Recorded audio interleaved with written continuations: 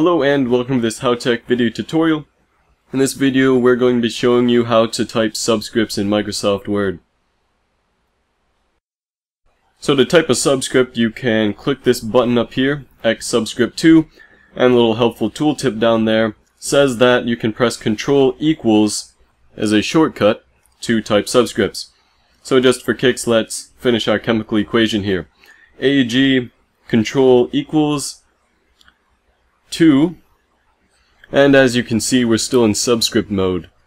So to go back to normal, just Ctrl equals again, and then throw some carbon in there, Ctrl equals subscript 2, Ctrl equals back to normal type, and finish it off with an O, Ctrl equals 4.